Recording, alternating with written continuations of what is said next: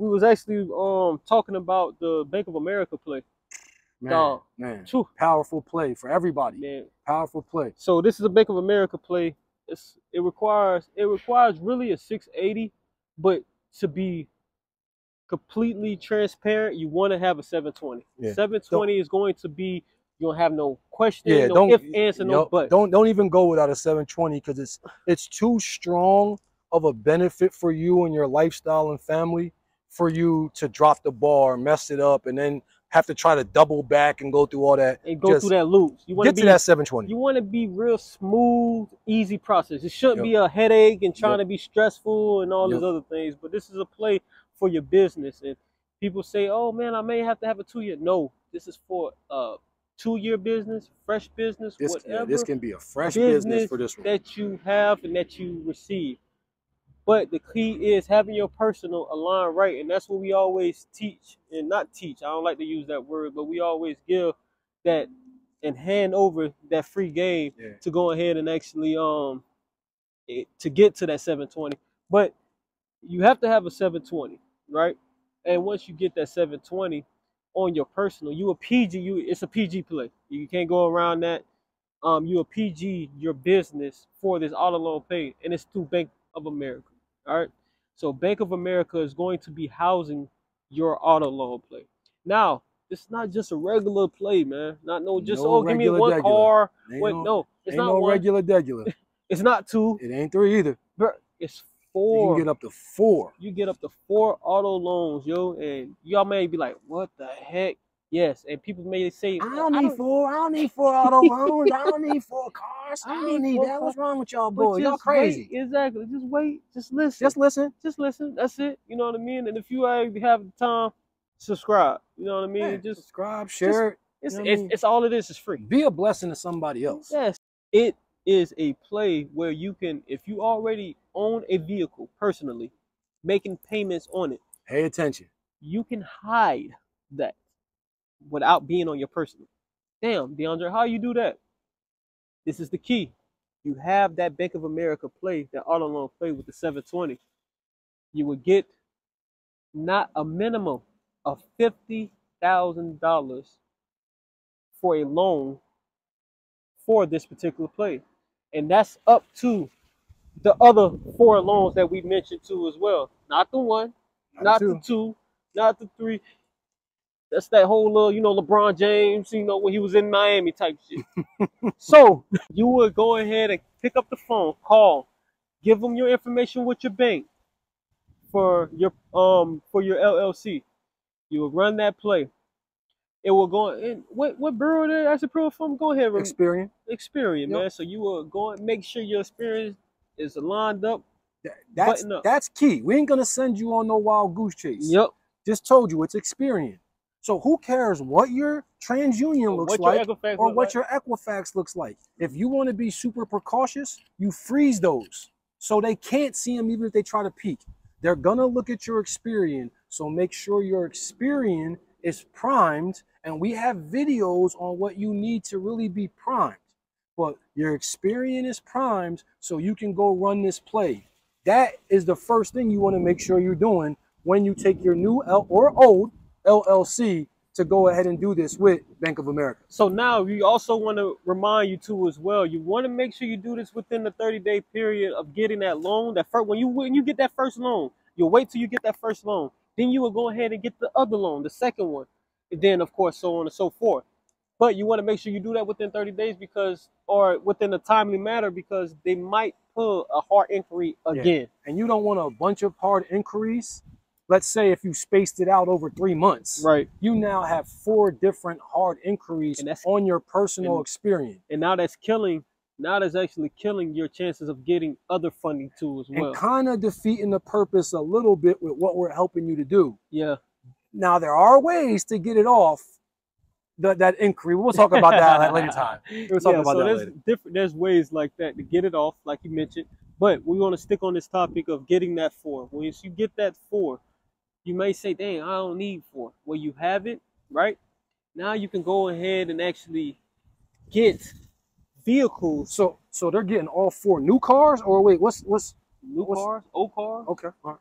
I mean, not old cars, but Used cars. It's got to be in that year frame. Like it can't be less than 5 years old. Yep. 5, 6 years old. 5 or 6 years old. But once you do that, you might say, "Dang, why I need $200,000 for vehicles, right?"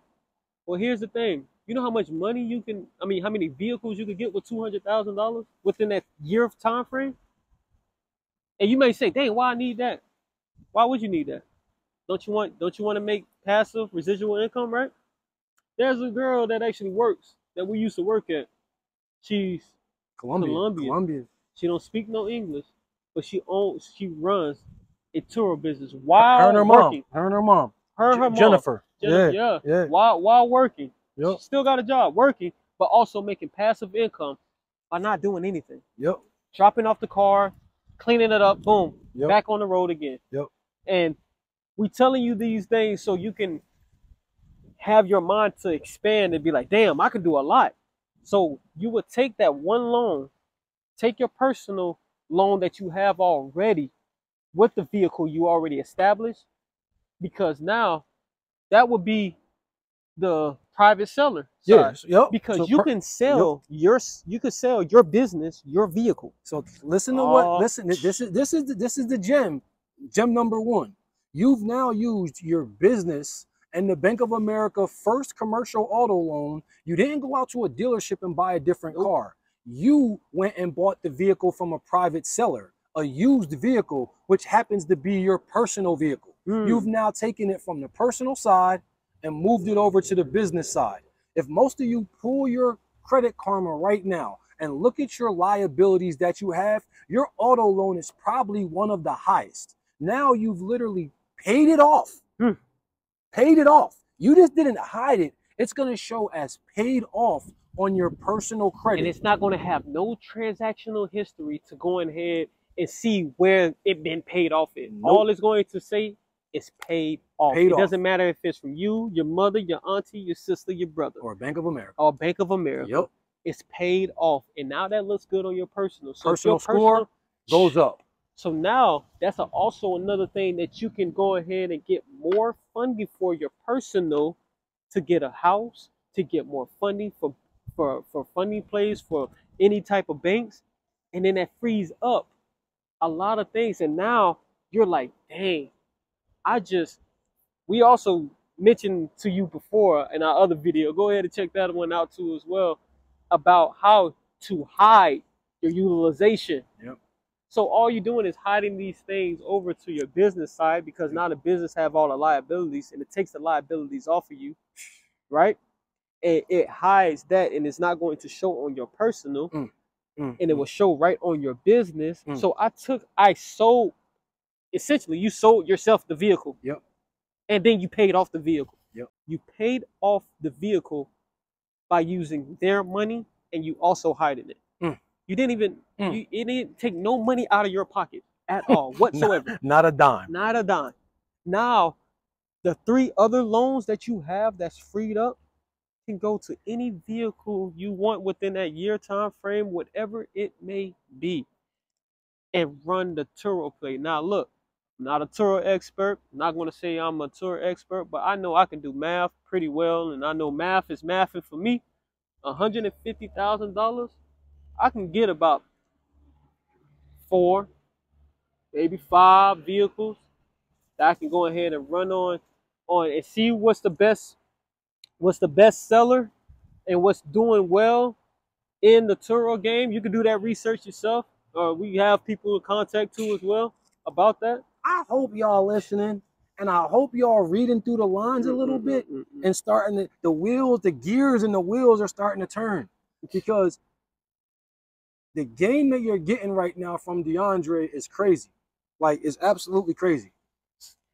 And that's not, we ain't gonna also mention about stacking it, where talk about the different tier levels, because we was in the car business, in the car industry. Yeah. I'm gonna have Adam to go ahead and touch on that, because so I'm gonna take a quick step back and bring us back up. So he just went ahead and walked you through. So if you missed something, you can go ahead and jump right in and start taking notes now. He showed you where to go to get the commercial auto loans and showed you what you need to get it. Then he showed you how to go ahead and take the first of the 4 total approvals you can get. and take your personal card, excuse me, off of there and put it into that first commercial auto loan. Now, not hiding it only, but paying it off. So now your credit score has gone up. You also have went and paid off the auto, so your debt to income has gone down. Yes, sir. Now you're even in an even better situation on your personal side. But what I'm going to talk about, being that we came from the car business and many people don't understand, is that when you go into a car dealership, when you give them your social security number or even your EIN number, if you have a business to run, they rank you in levels of tiers. Yep. You want to get the tier 1 as fast as possible. This is why a 21-year-old or a 19-year-old on their first car $40,000 vehicle can't get a $40,000, $50,000, $60,000 car, even if they have great income and a great personal credit score. It's because of their tier. As you show the banks responsibility at that tier level, they boost you up to the next higher tier level. So let's just hypothetically say you have a $30,000 auto loan right now that you went and listened to DeAndre and the boys from DreAda, and you paid it off now. Now you could turn right back around and now get a $50,000 or $60,000 auto loan personally. You could then go do the same exact thing if you wanted to and scale up to a $80,000, $100,000 car. And now when that one's paid off, that's going to put you up in tier 1, just over $100,000. And here's the crazy part about tier 1. Oh, talk to him. Tier 1 is tier 1. I'm going to take off the glasses for a second so y'all can look into my eyes. Let's start talking about what's available above 110, talk to 120. So when you see them bulls, when you're on South Beach or when you're in Atlanta or when you're in Tampa, when you're in New York City, and they're pulling up in that Urus, when they're pulling up in that Ghost, when they're pulling up in that Phantom, them Bentleys, and you're like, how are they doing it? This is a $300,000, $400,000, $500,000, $600,000 car. What they understand is that tier 1 is tier 1. No matter what. Once you're in tier 1, up over that like 120 range, now it's an open playing field. Now the bank's going to say he's at a responsible level to handle this.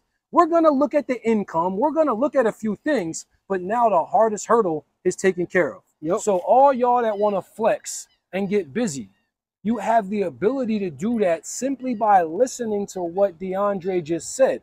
But that's not it, because he told you you can have 4 different commercial auto loan approvals. We're talking about wiping your personal with 1, which means there's at least 3 other autos, cars in your possession that you can do something with, and he mentioned Turo. So, matter of fact, go a little bit more into that. Man, look, so you can go in, so we have people that does that. That's what they do for a living, okay? So you can go in, you can go and get those vehicles and rent those things out. You can do it personally. You can do it through Turo. You can make a whole different business and market it however you can make a rental car company. And guess what? Market it you want. And that's what we're here for, to assist you to jumpstart that. If you don't have time and you don't want to, you just want to go ahead and get it, boom, boom, boom. That's what we're here for. But that's another topic in itself too as well. But now the ball is in your court. Whatever you want to do with it is whatever you want to do with it. But DeAndre, but Adam, you just told me I can get a Lambo. I just went and Googled how much a Lamborghini car payment is. The car payment is $4,500. But all you did was get me into a bigger liability. But hold on, time out, bro. How much is those things rented out for? You go take a look. I'm just saying. 1,000 a day. 1,000 a day. 1,200, 1,300, 1,600 a day. So you telling me you don't want to rent it out for just a week to pay off your little $4,500? Imagine that. Imagine that. I'm just saying. Hey, I'm not a. Hey, look, like I said, this is not financial advice. Hey, this is just educational purposes. Hey, this is all for shit. You do with this information what you want to do. What they say was shits and giggles, right? Yeah, we're just hopefully a few light bulbs are going off. But this is sky's the limit. Stop limiting your brain to what you can accomplish out here. Everything is you can milk it however you want to. You can cut the pie however you want to. It's the same pie. You know what I hear right now? Yeah. I hear somebody in that small town somewhere in America, like Reading, where I'm from, saying, yeah, that sounds good, fellas. I dig everything y'all saying, but we don't even have a big Turo business here. There ain't a lot of people renting cars. Yeah, y'all in sunny palm trees and swimming pools and people vacation at Disney and go to the beach. I get it. People need to rent cars on Turo. But don't you got liable friends that actually go? You got good friends that go to you. That's in Florida, right? Yeah, I do. Oh, okay. Do you got good friends that's in LA? Yeah, I do. Yeah. Okay. So my best friend in LA. Yeah. Okay. What's stopping you from hitting them up and calling? Yeah, you heard that, right? Come on, so there's something that we love to hang our hats on, which is collaboration over competition. Man, that's my favorite thing. Everybody can make excuses, but here's what I can tell you: you can't do. You can't produce results and make excuses at the same time. So, yes, we know more than half of you watching this aren't in booming metropolises where Turo business or a rental car business is going to be successful. But imagine you picking up the phone and calling your cousin, your aunt, your uncle, your best friend, somebody who you go on vacations with or party with. You know they're not going to shy away from no money. Call them up and say, hey, look, I got access to a few vehicles. I know that you're in an area where Turo or tourism is big. I was thinking if I put my autos there with somebody responsible who I like to collaborate with already and break them off a piece of the profits, if they would look to manage my fleet for me. Collaboration over competition. Because there's enough out here for everyone. That's why we don't gatekeep. It's no reason for us to gatekeep for any reason at all. Because there's information, there's enough out here for every single being on this planet. Okay? So collaboration over competition. And like our favorite motto, brick by brick. It is all a process. You gotta, like they say, you gotta crawl before you walk, right? You know what I'm saying? You gotta roll over before you can get up, right? So you gotta take these necessary steps, and the first step you could take on is you. And just getting and investing back into yourself. The information is already given to you. You can do however you want with it, but the ball is in your court. Are you going to dribble, or are you going to shoot it, or you going to slam dunk it? What you gonna do? What you gonna do with it? Me, I'm gonna pass it to my man, and I'm gonna have my man throw me the oop. So now he got the assist, and I got the slam dunk. And then both of us dap each other up as the crowd go crazy. Exactly. And that's where we hope we're getting you in that mindset. You can achieve a lot more by thinking and working collaboratively. And if you apply everything that we said in this short video, you now learn the way to be able to pay off your existing liability, move it to the business side, scale up to a nicer vehicle if that's what you choose to have on the personal side. We showed you a way to be able to generate additional income streams from your existing Turo business, how to build that business if you're not in an area that is conducive for Turo. And once you learn how to do it on a smaller level, if you want to use your high-end luxury or exotic car to now be a part of that Turo business, you can do that. What if you don't like people sitting in your exotic? Would you be mad at saying, okay, forget additional income from my Turo business, I'm just going to use these three $50,000 cars. I forgot to hit up on that, man. That are making me $1,200 in profit each a month to pay for your luxury. My luxury exotic auto car loan. Damn. Now you just got that one particular business for your lifestyle. And that ain't got nothing to do with any other businesses you already have. One hand, wash the other. In the other hand, wash the face. Hey, bro. Man, that's some powerful stuff, man. And people, y'all better be staying tuned to us, man. Man. If that don't get the like, comment, share, subscribe, go to our Facebook, Instagram, run it up for us. Because we ain't the only ones that know this. Most of y'all won't realize that until you pay $3,000, $4,000, $5,000, $6,000 for that person's mentorship, and they charge you that for the same game you just got for free from DreAda. Come on now. Catch you on the next one. Fact.